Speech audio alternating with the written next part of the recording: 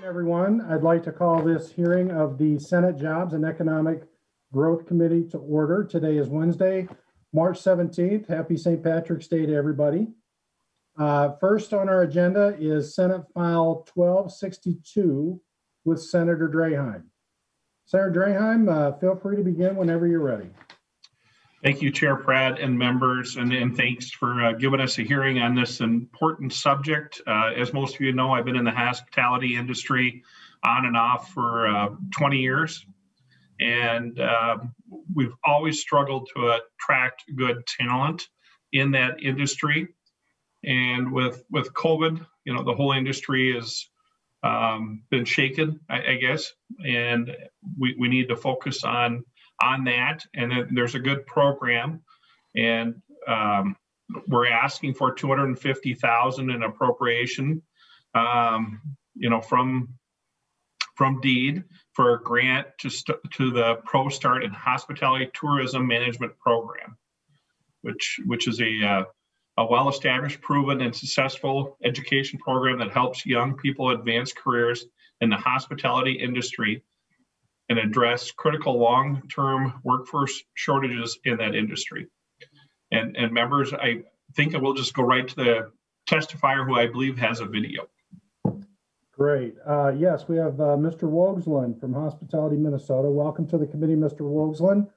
Please state your name for the record and feel free to begin when you're ready. Well, thank you, Mr. Chair, members and staff. My name is Ben Wogsland. I'm the Director of Government Relations for Hospitality Minnesota. We represent Minnesota's restaurants, hotels, resorts, campgrounds.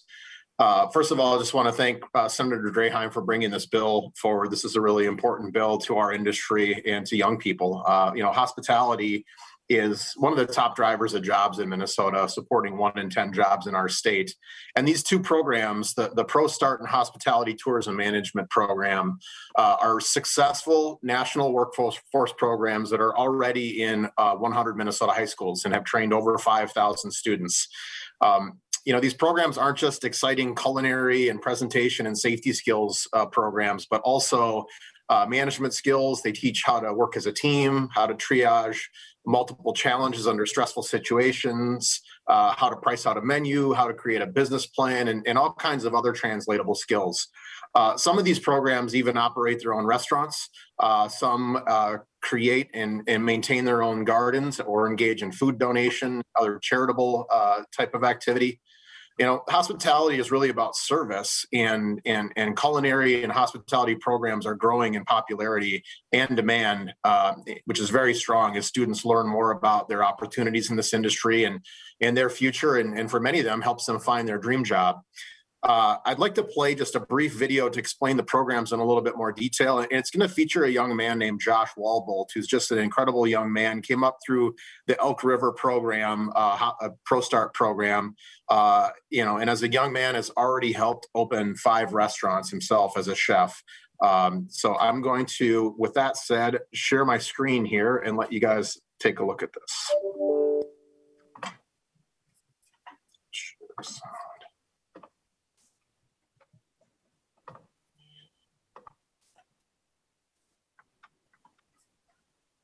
Can you all see that? Until HMEF. Sorry, what is? There we go. Thank you.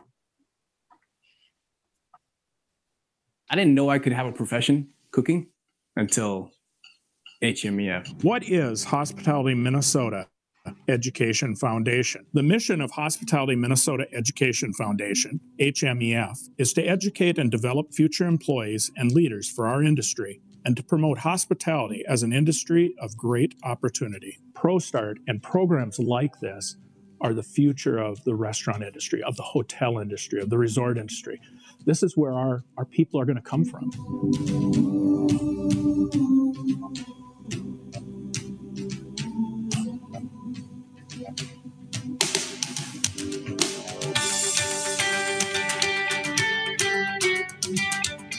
The ProStart program, the reason why I started cooking.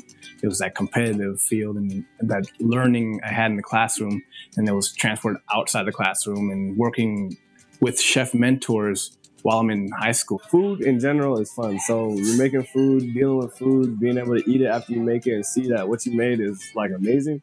This is the best part. Number one, they get to work with chef mentors in the field. So they have all of this experiential learning strategies and activities that are available to them, with being able to go and tour the industry of hotels as well as restaurants, and what is the behind the scenes look and the skills that are needed in the field. They come in and work with the students in the schools, the tremendous scholarships that are available for our students to help them transition more successfully to post-secondary. HMEF exists to implement 2 career-building educational programs that promote the hospitality industry in Minnesota high schools.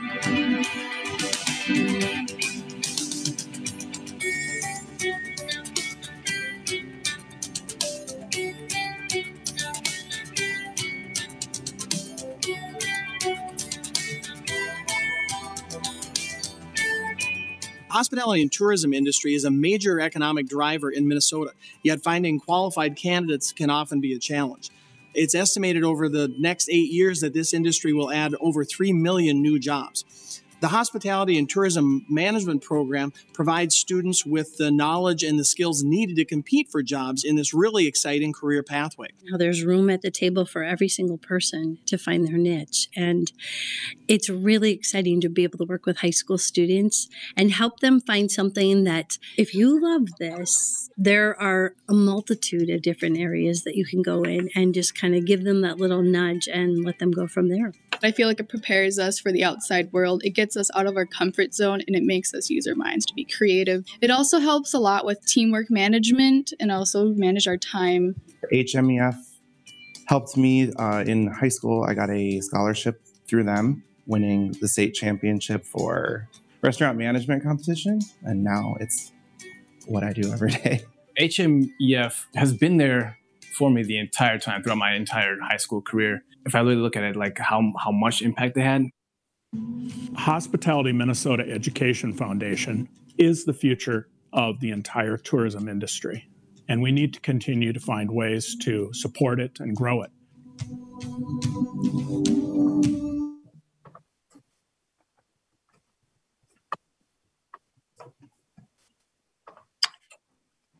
Chair. So, Senator Draheim. thank you, everyone, for watching that video.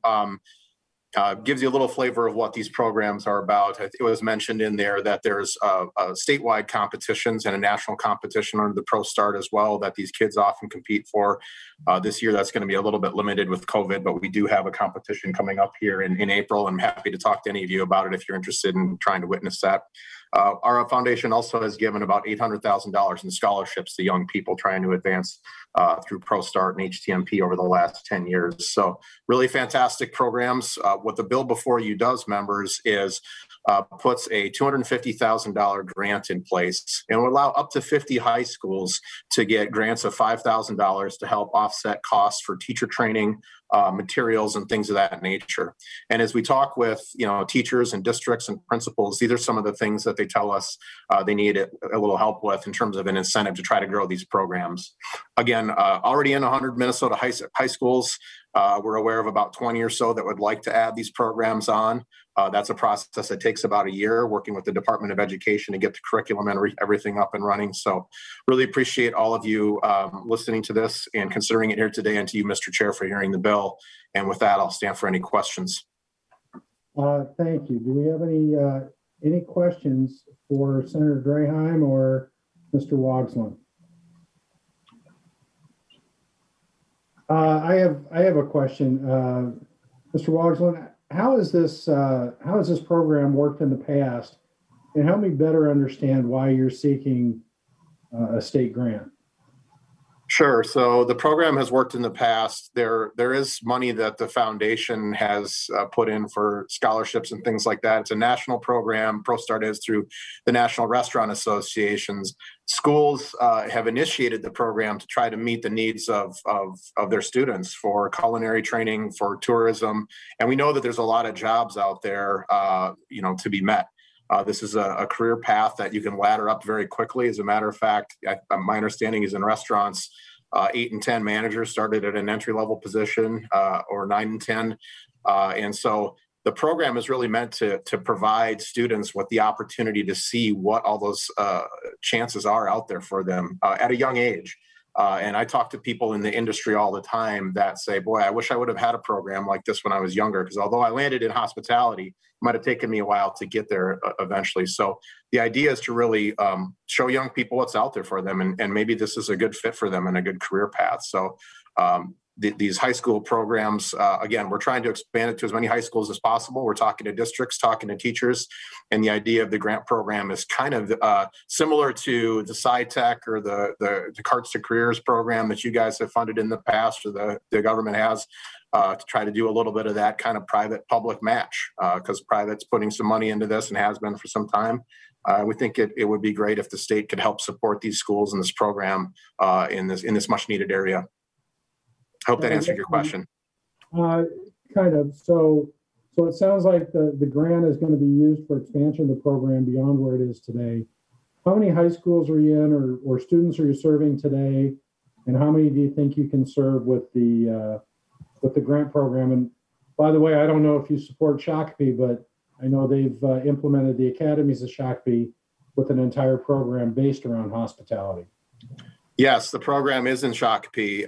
And so, a $5,000 grant is certainly not going to be enough for a given program to, get a commercial kitchen or anything like that. But when we did talk to teachers and others that are in the program, this is an amount that they said would be a modest amount that would help them offset some of those materials costs for books and for teacher training, which is ongoing for the teachers. And they do have to update their resources from time to time. So to be able to expand, again, we've got 100 programs up and running in 100 high schools right now.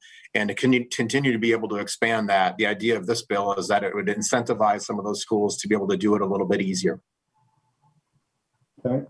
Any other questions for Senator Draheim or Mr. Wogslin?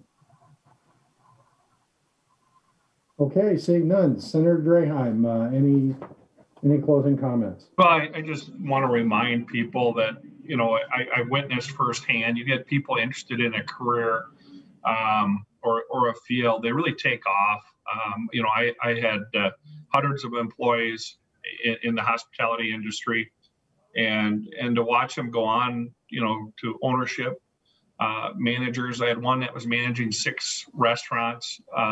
It's really fun to watch them. They might start out as a part-time after high school or in high school.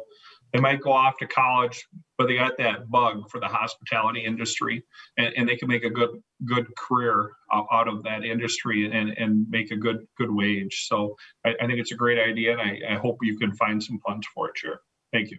Well, thank you. And, we certainly know the hospitality industry has taken the beating of this recession, over the last year, and certainly we want to see it recover as quickly as possible. And hopefully this could be a start for that. So thank you.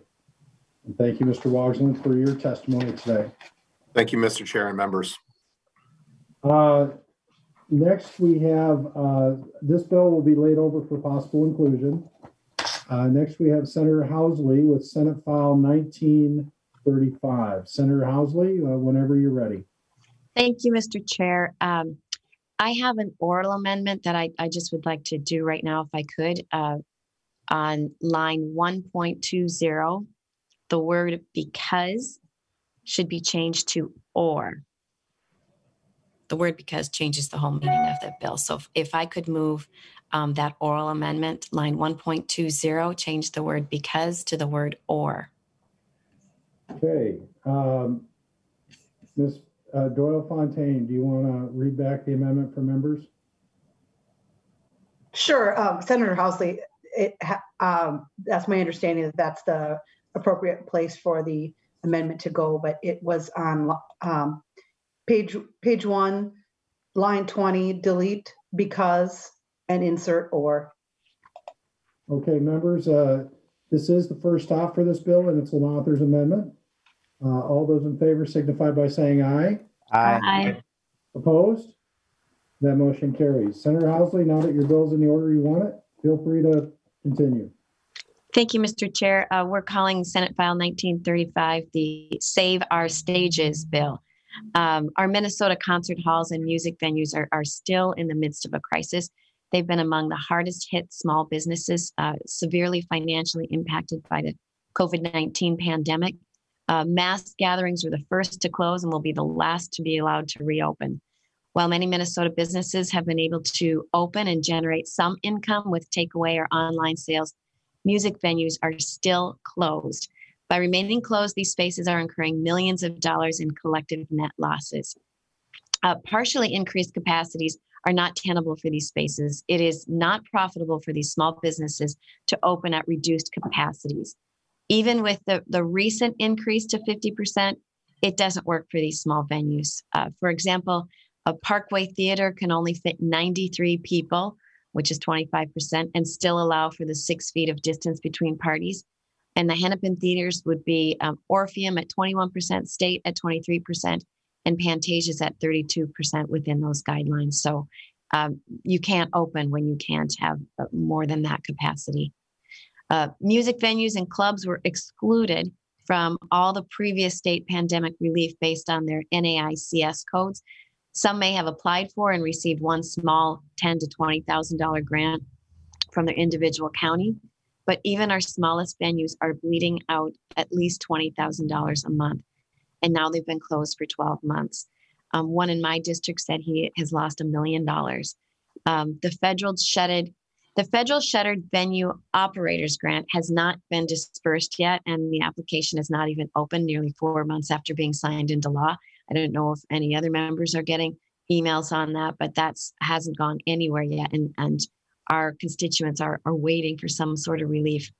And there's no guarantees that any Minnesota businesses are even going to receive it, as they'll be competing with venues all over the country. Targeted stimulus from Minnesota is the only way to ensure that Minnesota businesses will receive the relief they desperately need to reopen and aid in the economic recovery of the state. That, Mr. Chair, I have some testifiers. Okay, Senator Housley. First, we have Ms. Lee from Midwest Music Fest.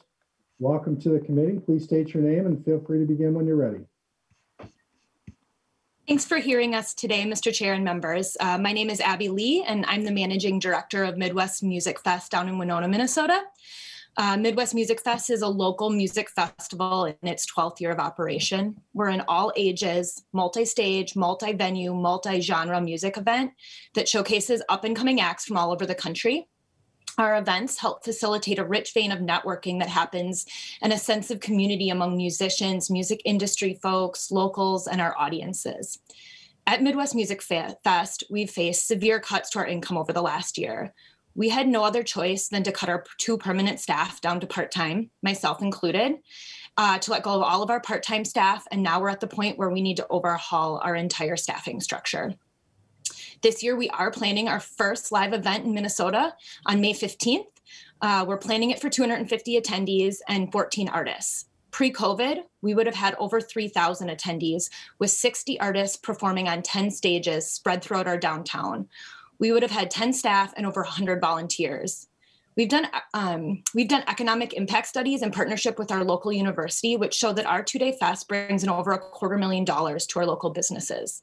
Reducing the event to only 250 people is a huge economic loss, not only for us, but for our small community of 25,000 people. This event is one of our main revenue sources. Our monthly bills for rent, insurances, licenses, software, and all the other things haven't gone down. Those stay the same while our income has essentially gone away. There's no way we'll be able to make money on such a small event for so few people, but we're committed to doing it because we know our community needs it now more than ever. We've been offering virtual programming and some outdoor limited capacity programming, but none of this provides the income we need long-term to stay in business and continue to provide an event that contributes to our local economy. We want to continue to bring people together to enhance the cultural life of our little river town, but we need help putting things back together and hopefully scaling things back up over the next year. Thank you. Thank you. Next, we have Mr. Carlson from TAK Music Venue. Welcome to the committee. Please state your name for the record and feel free to begin when you're ready. Yes, thank you, Mr. Chair and members for hearing us today. My name is Todd Carlson. I am the owner of TAK Music Venue in Dilworth, Minnesota. We opened in December of 2018. We're a live music venue with capacity of 529 people. We host live entertainment events, mainly consisting of music, theater, comedy. We also do some private events such as weddings, graduation parties, class reunions, and they all usually have music involved with them. In compliance with Governor Walz's executive orders, since March 16th of 2020, we've been either closed 100% or only allowed to open at 25%. Recently being able to open at 50% starting just this past Monday. We must still stop serving food and beverages at 11 p.m. There's no definite timeline as to when this will change. It'll take time to rebuild, to book shows, and especially the national tours that just aren't out on the road right now. It just makes it hard for them to tour. I know that I've lost 60 events that were actually booked into TAC over the last year with an estimated gross revenue loss of about $256,000. The impossible thing to know is what didn't get booked. I'm assuming there's probably another $150,000 to $200,000 that didn't get booked because of the pandemic.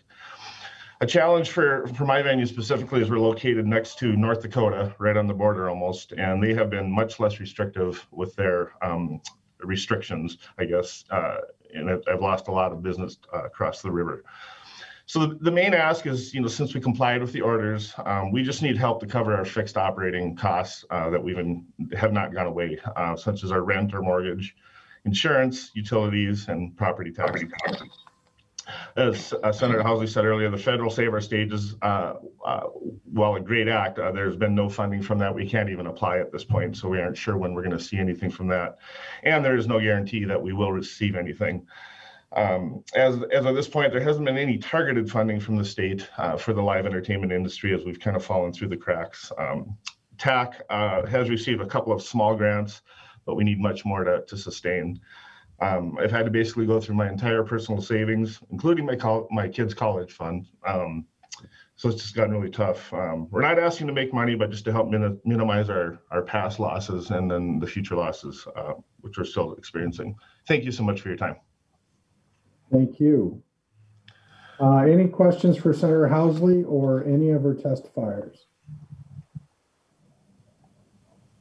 So with the change, I'm sorry, Senator Hurd, go ahead.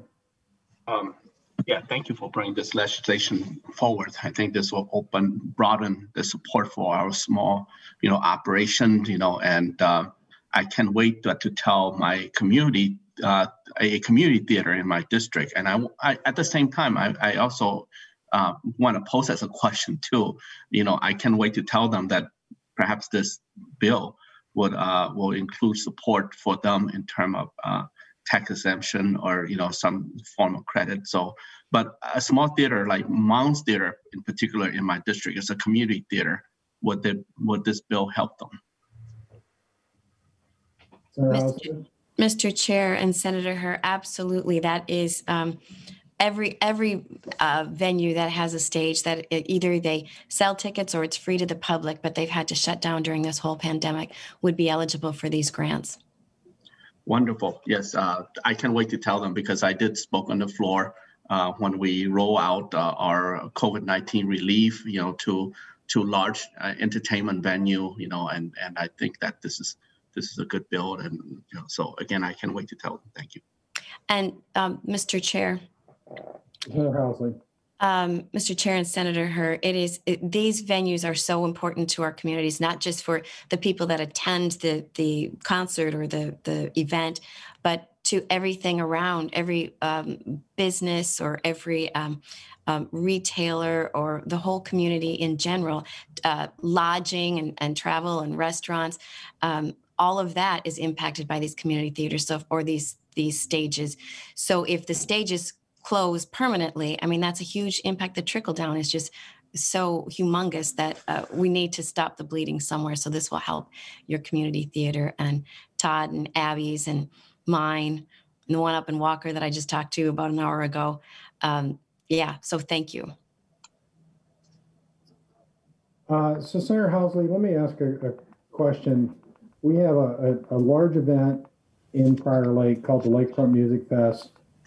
2 years ago, we had Brad Paisley, Riley Green, Steve Miller Band.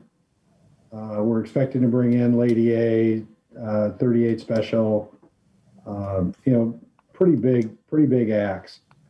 But it's run through the Rotary Club along with, the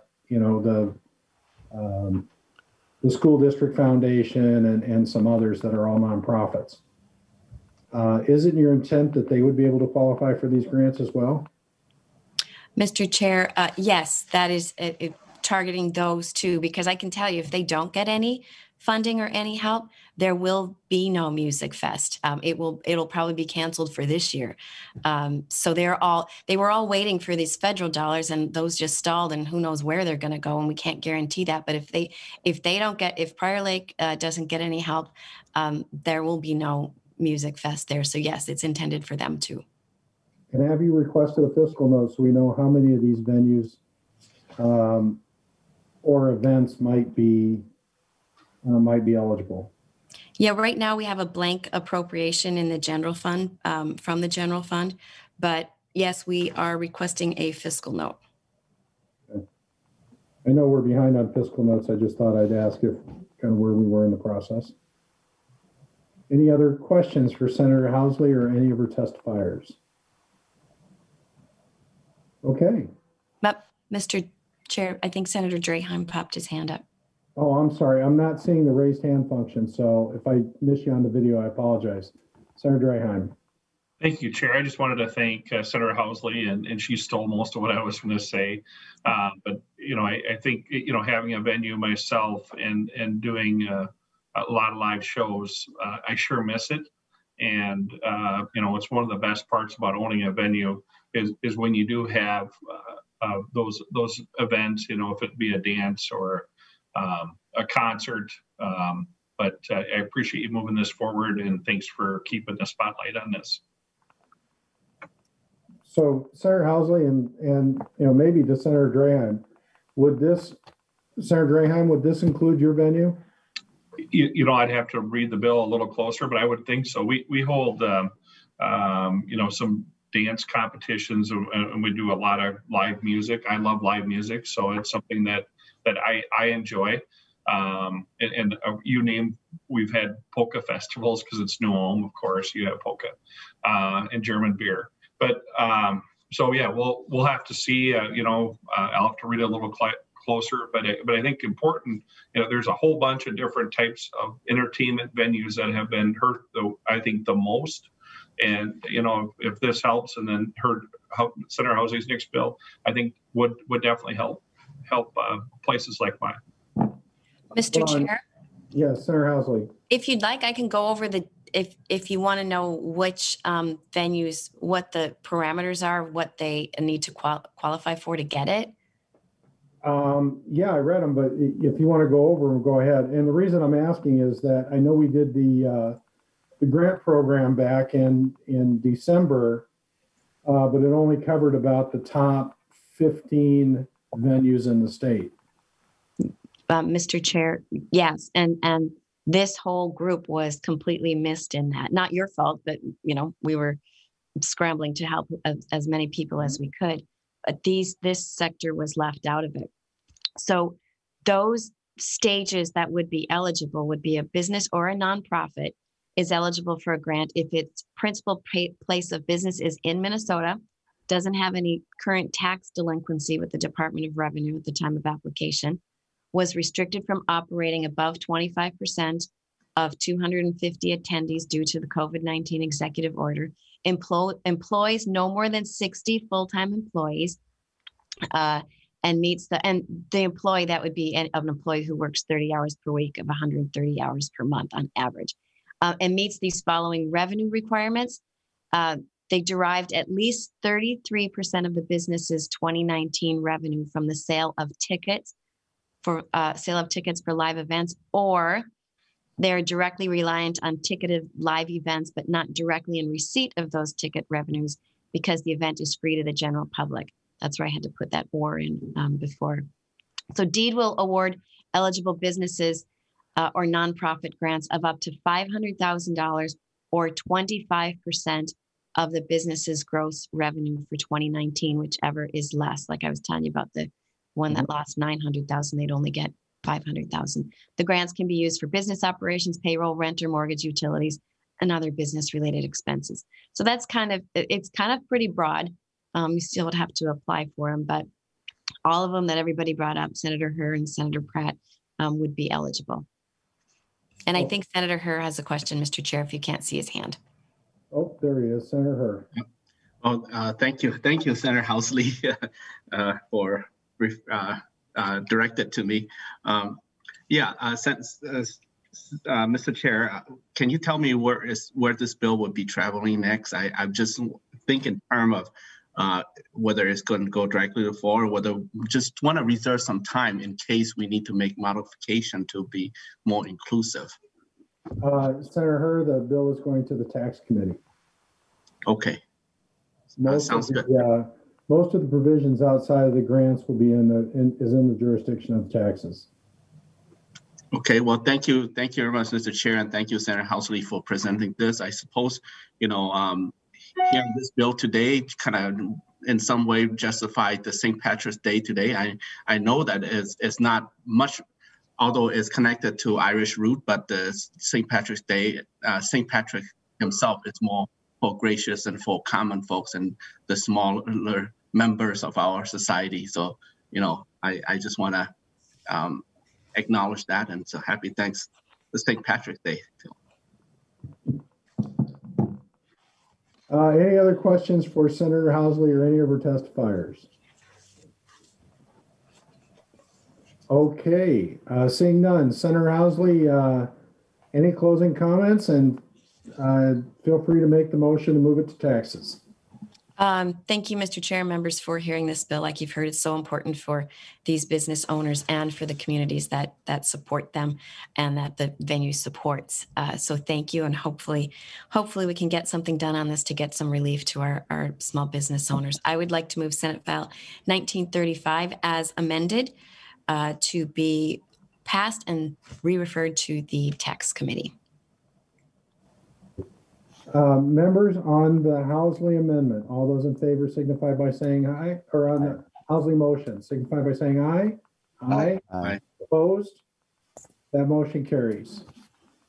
You're on your way to taxes, Senator Housley. I believe you have the last bill on our agenda, Senate File 1419. Thank you, Mr. Chair. This is relief grants. Senate File 1419 is a bill for relief grants for event centers. And first, I would like to move the A1 amendment that you should have. Senator Housley moves the A1 amendment. Members, this is the first stop for this bill, and so it would be an author's amendment. All those in favor signify by saying aye. Aye. Aye. Opposed? That motion carries. Senator Housley, to your bill as amended. Thank you, Mr. Chair. As we just heard in the last bill, there's a lot of business that were affected by COVID, but one of the groups also left out of the previous programs was our event centers. Not the stages, but the event centers. Most of them have been closed for a year now, and up until recently, they could only hold events with 10 people. I was supposed to go to my niece's wedding that she was going to have 200 people at, and she postponed it 3 different times. And now she's just pushed it out to an outdoor wedding in the summer. But I know that the place that she was supposed to have it in Stillwater is really hurting because everything has been canceled for a year. And these event centers are being closed impact a lot of people besides the brides and the grooms and the attendees and the seminar hearings. They affect the caterers and the florists and the photographers, and again, the trickle down right down to so many in the community. So what this bill does, and this is what the amendment did, it moves the capacity, which right now under the current executive order is at 50%. It's moving it to 75%. No, actually it's 250 people, but in the bill, we're moving the capacity to 50% or 75%. I had in the bill it was 50%. Now it's 75%, which is in line for the current executive orders for bars and restaurants. It doesn't really make much sense to me and to a lot of people that I'm sure you talk to, when you can have a bar restaurant over here that can hold 500 people and at 50% capacity, they have 250. And I actually have one in my district that has the restaurant. And then over here, they have an event center that can hold 2,000 people, yet they're not allowed to have more than 250 people in there or whatever it's at. It's at 50 people right now. So anyway, this moves the capacity to 75% of whatever that event center can hold. It sets a grant program to help these struggling event centers for event centers with a capacity of 2,000 from 200 to 1,500, $14.99. That they've had a decline in sales of 30% or more from 2019 to 2020. That they had to be impacted by the executive orders in COVID-19, be located in Minnesota and owned by a Minnesota resident. They can have no tax liens. And the grants are based on the size of the venue and the number of months closed, with the cap on the maximum amount. And then priority is given to those that have not received grants from the December special session bill that we passed. And currently it's a blank appropriation, and deed must report the use of the funds. So that is Senate File 1419 as amended, Mr. Chair. Thank you, Senator Housley. We have a couple of testifiers on your bill. First, we have Mr. Jarchow. I hope I'm saying it right. Please state your name for the record and feel free to begin when you're ready. Okay, my name is Mike Jarko. You were close. Gets butchered a lot. This is my wife, Wanda, next to me. We do have a prepared statement. We'll just read that. And if you have questions, you can do those at the end if you'd like. As I said, my name is Mike Jarko. My wife, Wanda, and I are owners of Grand Prairie Events in Laverne. We're a standalone event venue, which can accommodate up to 600 seated guests with options for 4 different room sizes. We have a prep kitchen for caterers, but do not provide food. We do not carry a liquor license, but bar service is available and can be secured for events. We are not attached to any type of hotel, motel, or lodging accommodations. Our small family-owned business has been severely impacted by the restrictions set forth by Governor Walz. The restrictions resulted in numerous events and wedding receptions being canceled, many moving their events across the border to South Dakota. We lost 80% of our annual income from March 2020 to March 2021. Early on, we were encouraged to apply for the Southwest Initiative Foundation for Small Business Emergency Loan to assist with loss of business. We were denied. We fell through the cracks. We requested reconsideration, contacted our local legislative officials, and were encouraged when the ruling was overturned. The guidelines stated the funds may qualify for partial forgiveness. We received a loan of $35,000, but nothing was or has been mentioned since regarding forgiveness. In the fall of 2020, while we were still shut down, we received notice we would need to begin repayment of that loan.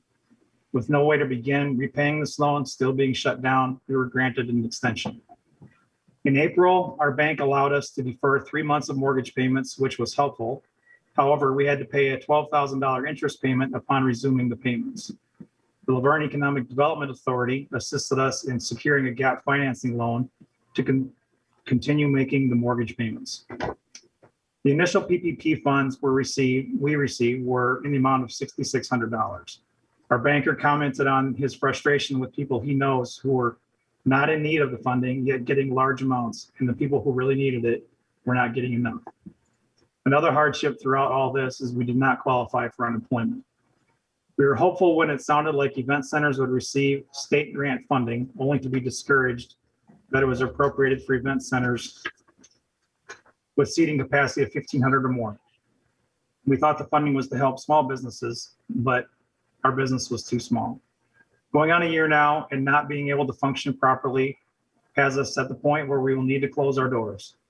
Yes, we've been loaned $135,000. Yes, we were granted $65,000 through the county, the CARES money, but this will not replace the lost income. It will only help repay these loans. After losing business over this past year, not being able to advertise for something we cannot do, we would have difficulty rebuilding our business after such a trying year. And we'd be starting out behind due to the additional debt, loss of income, and continued fear that may keep people from gathering. Even with the most recent loosening of restrictions, we are only able to operate at 1/3 capacity due to the required 6 feet social distancing and limited numbers per table.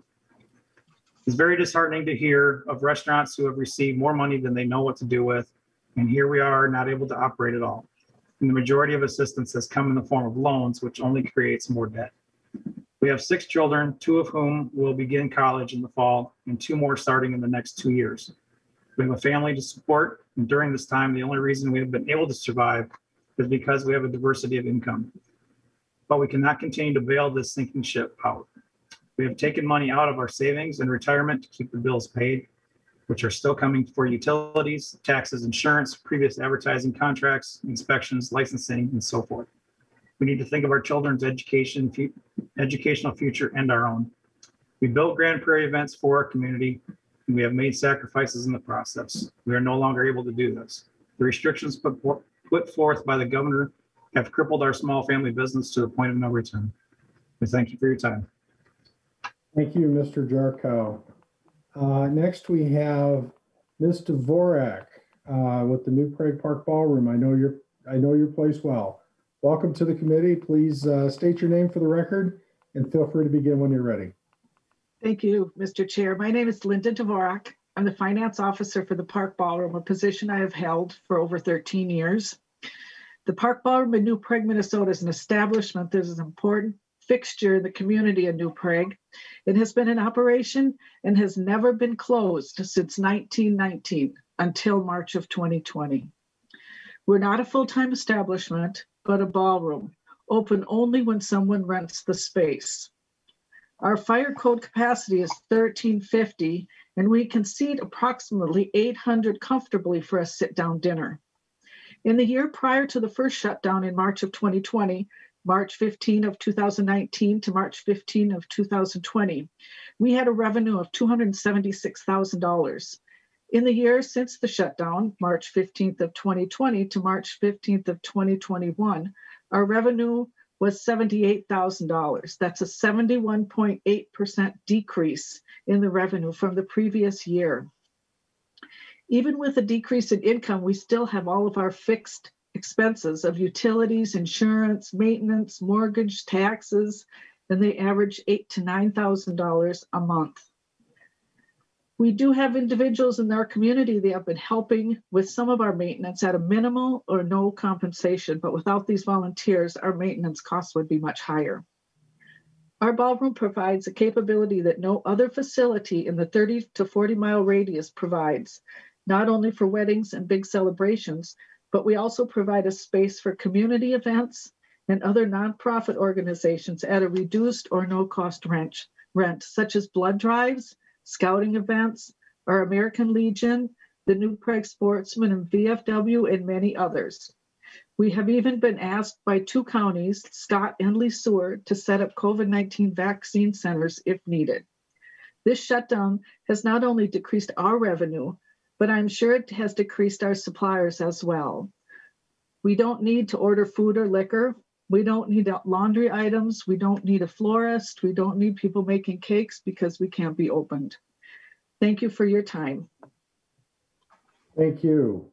Members, any questions for Senator Housley or any of our testifiers? We have Senator Draheim. Thank you, Chair, and thank you, Senator Housley, for bringing this bill forward and working on these issues. You know, I just want to comment on the testifiers and thank you both testifiers for coming and speaking today. You know, people that haven't been in this industry before don't understand that you book out a year or 2 in advance. So not only did we lose a year, we also lost bookings for the future. Not that we didn't lose all bookings, but they were reduced because people are unsure.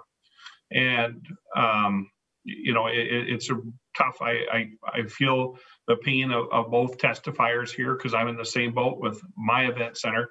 You know, the expenses don't quit, the maintenance doesn't quit. You know, we have 5 HVAC systems in my building, and of course you're shut down for 10 months straight. And what happens? You have HVAC issues and have to have someone come in and get them repaired. But that's just part of owning a business. But I do think that this segment of the business community has been left out and of help. And I think there's others too that we need to look for that have been left out. The small guy, the Main Street business. So Senator Pratt, I hope we can find some funds moving forward to help those people that have been forgotten. Thank you, Senator Draheim. Any other questions for our testifiers? I have one for Ms. Dvorak and the Jarkows. Certainly when we did the grant program in December, we set aside money for the large event centers, but it felt like the counties had the best insight into the smaller event centers to be able to provide those funds. You mentioned the loans and then a CARES grant. Have either of you received grants from the state in the past through the counties, either in June or in December, January? I can answer that first if you don't mind, Linda. In the June grant, we received $5,000. And in the last round where the county received $250,000 to divide amongst 27 different businesses that were felt that maybe qualified. And of that, we received the largest grant because we were unable to do any curbside takeout or any other type of business. So we did receive $64,000 and change on that one. But like we said, that's just going to go to cover loans that we've taken out. It was helpful though. Thank you. Yes, the Park Ballroom did receive 2 grants from the counties, or one from the county and one from the city, but it was a total of $17,000. Not a lot given your expenses. No.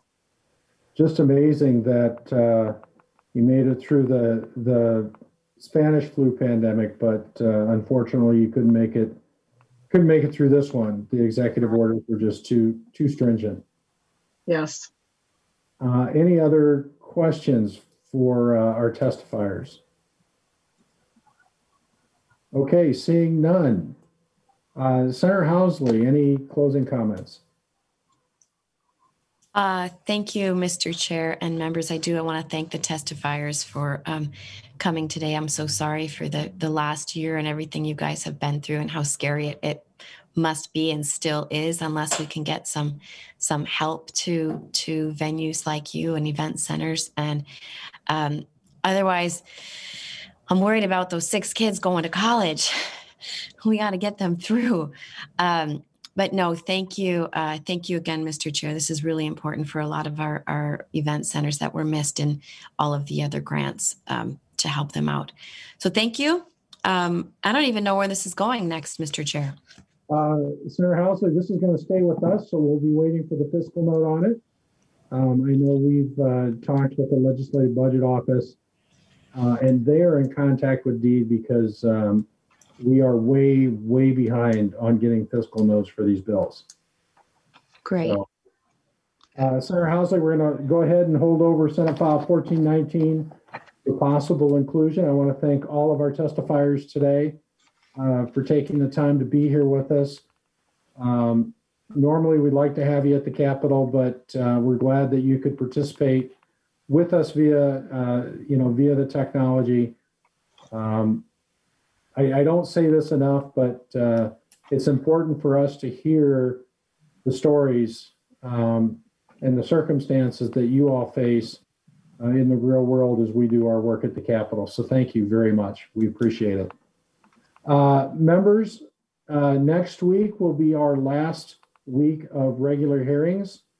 The Senate will be taking the Easter Passover break, and then we will be coming back with one regularly scheduled meeting to go through the bill for final deadline.